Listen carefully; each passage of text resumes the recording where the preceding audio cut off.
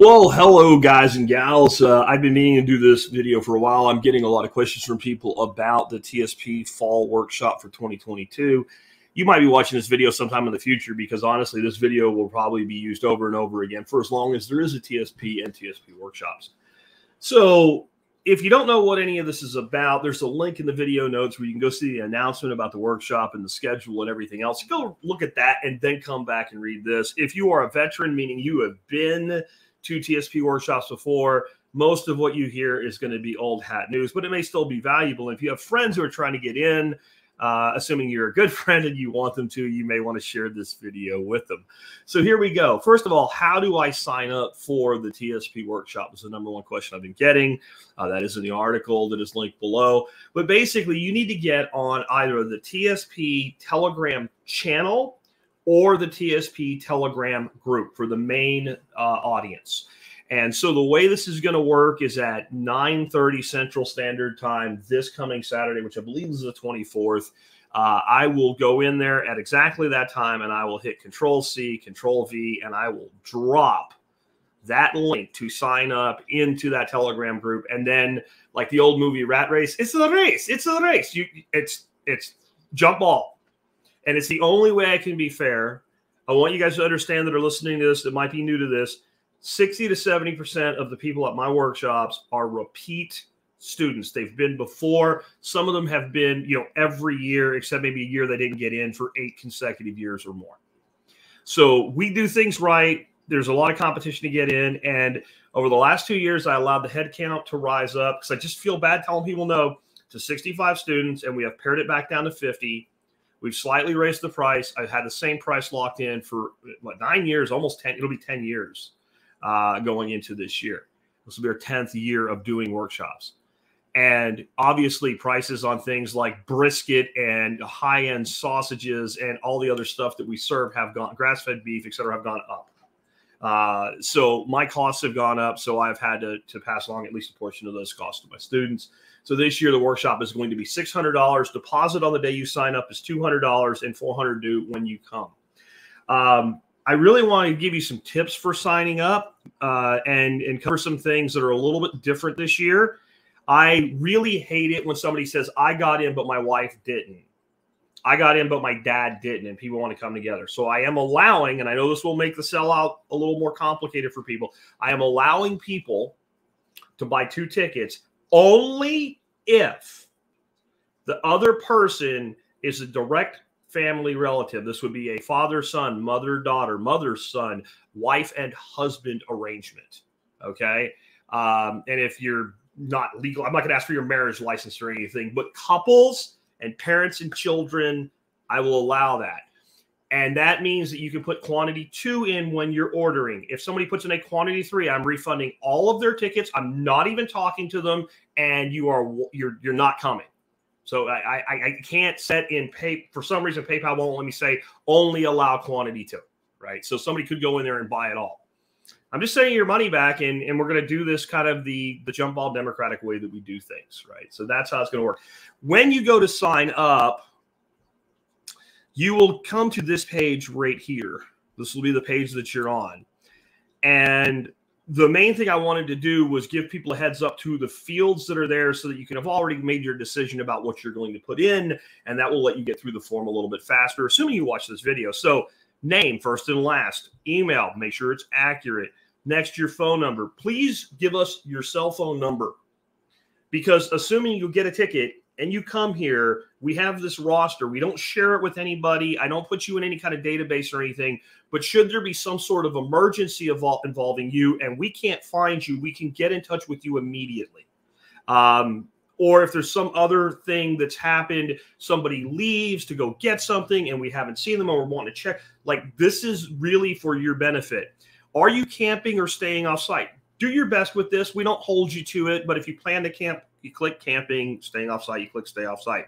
Do you want group hotel rate information? Unless you're pretty sure you're going to stay in a hotel, just say no. That way we don't overpromise to the hotel. And as long as we have enough people that have interest, we do get a group rate. There is several hotels about 15 minutes from here. And basically Dorothy shops all of them, and whoever gives us the best deal, that's who we go with. more and more people are pairing up and getting Airbnbs instead, saving some money that way and having better accommodations. I'll get to that in a bit. And then this is actually really important, this last one here. Which best describes you? Help us plan parking. I have a car and will need to park on site. I am either riding with someone or getting an Uber, etc. So if you are a couple coming together, one person would say they are, one person would say that they're not. If you were, one was driving, because it's two people, one car. This helps me plan parking. This is really, really helpful to me. Next up, I wanted to show you the screen that you would you're going to end up on. There'll be one screen in between this. After you hit that form that you'll go to, it'll say click here to make your payment. When you fill that form out, you have not reserved your spot, because we have people every year that fill out that form and never complete payment. They change their mind, whatever it is. They didn't understand what they were doing. I don't know. But you'll end up on this page to make payment. And you can, again, set a quantity 2 right here. Don't set a 3 or higher. If you do, again, I will refund your money. And if you're doing a 2, father, son, mother, daughter, mother, son, child parent, children must be 16 or over. If there's some sort of exception you're looking for, it's a possibility. You would have to email me on the side before it, and I would have to pre-approve any child under 16. You need to understand, parents, this is not a summer camp environment. This is adults. We stay up late. There's a lot of drinking after the presentations and things like that. There's a lot of adult language, and I have a lot of animals, and I don't have time to be policing up the activities of children in this event. This is a smaller event. This is not a festival. This is a unique event that we have built and developed over the years. So just assume no kids, no kids. Fill that out, make your payment.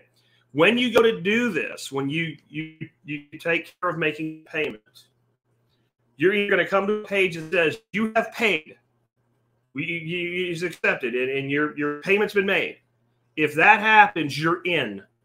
I will get 2 emails. I will pair them up, your form and your payment, and I may contact you and say, hey, I have a question, but you're in.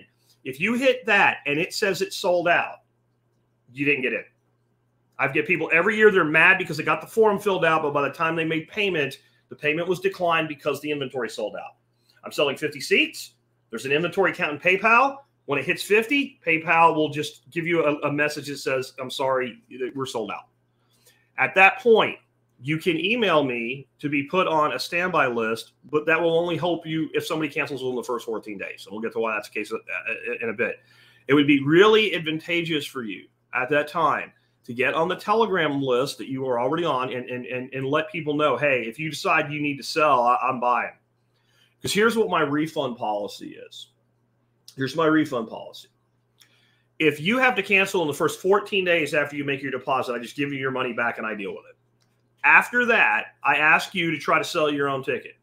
Because what happens inevitably is people wait till it's like 4 days before the workshop and tell me they can't come. I've already locked it in. This thing sells out, that type of thing. I can't deal with that. My whole message through this whole thing is I have one job as the host of this event. From the time you come in my gate to the time you leave, you have a fantastic experience. What happens on the other side of my gates, I don't touch, I don't get involved with. I have always said the deposit is non-refundable, and I've always given refunds anyway. Over promise and under promise and over deliver. I finally set it at the 14-day. I figured that if like somebody like I really want to go, and then like something can't be worked out, and you got your ticket, that if I had 14 days from the sale date, that I would be able to sell your ticket, no problem. After that, it gets a little bit more complicated. I don't want to have to do it. I think that's fair. I think that's reasonable. Last year, about 4 people ended up having to cancel, and all 4 of them were able to sell their ticket. In fact, one was a couple, and they sold both their tickets. They had no problem. How you do that's up to you. I appreciate an email after the fact. I'm Bill. I bought Tom's ticket. That type of thing. So I just changed the name on the receipt. If you're a couple of any form, you go through, you fill out one form for one person, you complete payment. Once you complete payment, go back and fill the form out for the other party. That will help me a lot if you do that. And then it would be nice of you to send me an email and say, this person goes with this person and here's how they're related. Okay. That will help me figure it out because it's a big mess on cell day to get all these things paired up because of the way I do things. It would be much easier if I did this in a very static way, like using WooCommerce or some shit and issuing actual thing. It's unnecessary and it would make it more difficult for me to be fair in this process. That's why I do it kind of a little tiny bit of a clunky way. I've never allowed people to buy 2 tickets before, so filling out that form would help me. Next up, this is one that I have to deal with every year. You're going to get a document after you pay for your deposit. You'll get an email. It'll say, go here to get your event packet. Please go get it. Please read it. It's 8 pages long, but it's a quick read. The first page and a half is just the schedule. Right? There's some important stuff on there, but in giant red all cap letters, it says no RVs and no trailers on my property at all, period. Actually, exclamation point. And every year there's somebody that tries to bring a trailer or an RV on my property and gets very upset with me when I say no. My property is brittle. It cannot handle your big trailer being turned around. And when we have 50 students, we end up with a head count, including staff, of about 70 people. That's a lot of vehicles. I have 3 acres, but about 1.5 acres-ish is where we can put cars. Okay? So that no trailers, no RVs, the end, no exceptions, infinity. No RVs, no trailers, no exceptions. Next up, people often ask me about rides from the airport, etc. Again, my job, my one job, fantastic experience inside my gates during the event.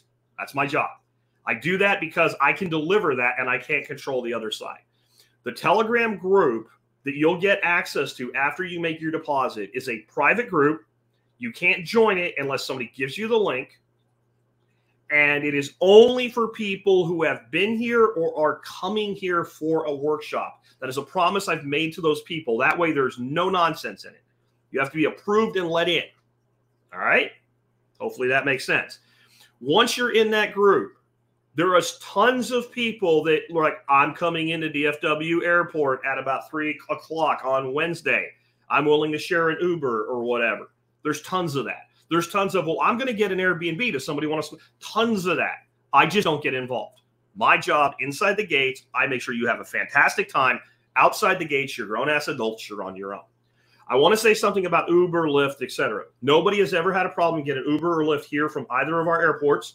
The 2 airports that you would want to check out are Dallas-Fort Worth and Dallas-Love Field. Dallas-Fort Worth is definitely the better airport for you to use, unless you really save a ton of money.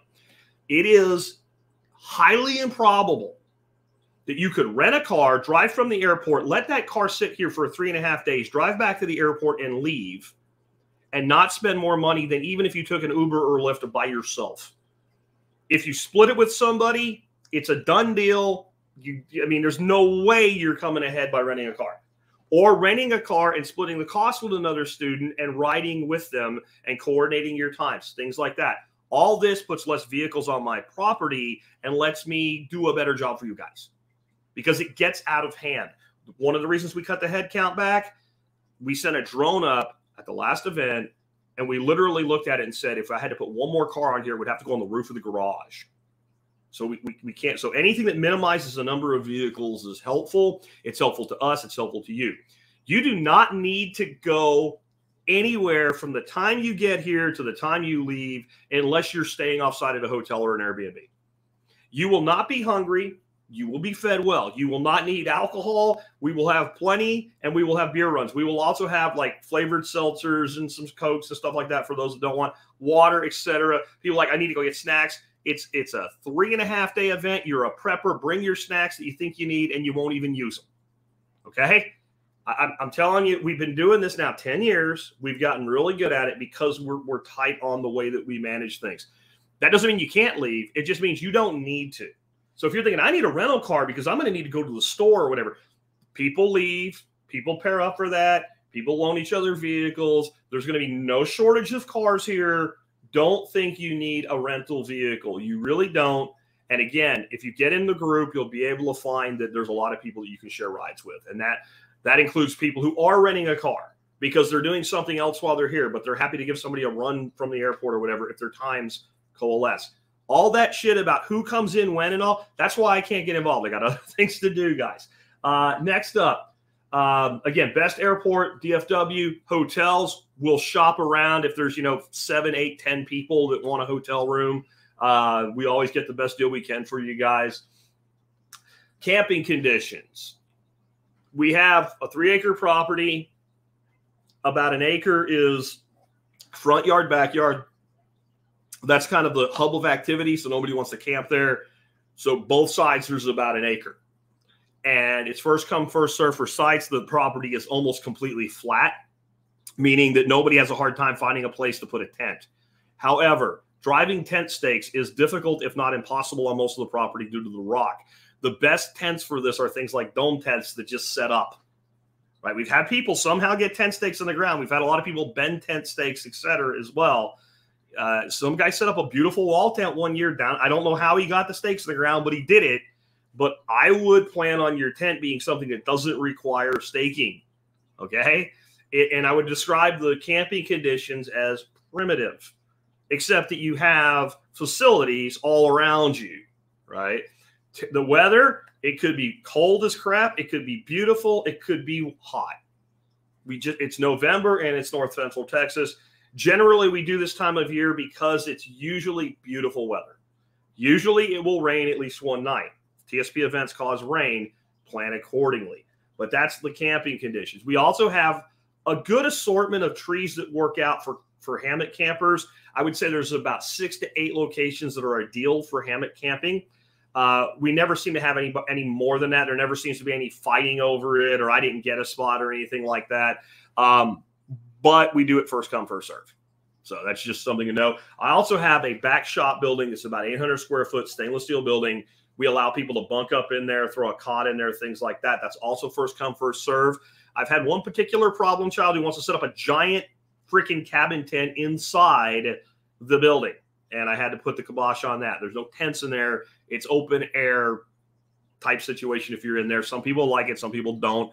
It's up to y'all. All this will be included in the briefing when you get here and what have you. But that's generally around 6-ish people fit in there and are comfortable with each other. If you camp in there and you touch any electric switches or any cords that you are not supposed to, which you'll be told one you can use, the main light switch and one power strip for charging devices. If you touch anything else, you're in deep trouble with Nicole Sauce. I will let her handle it. That building that I let you guys stay in, it runs a lot of my aquatic systems, and people like to play with cords to plug a phone into their own special outlet. Please touch nothing if you go in there. Showers. We have 2 shower tents, on-demand hot water. So if you're camping and you don't want to leave site, you can get clean.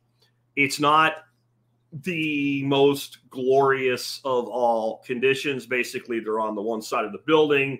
We have them hooked up to a propane tank. You push the button and warm water comes out. And I would say it's about a perfect warm shower temperature. It's not hot. It's not cold. You get cleaned off. You use your soap or whatever. It runs into my swales. It's good to go.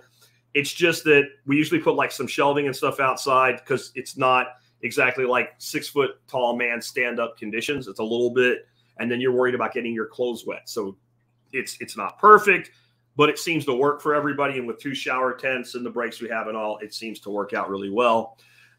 So there are showers. Porta-johns. Last year we had 5, and we barely had, let's say, capacity. We had some capacity issues. This year we have 6, and we have at least 15 less people. So we should be good on that.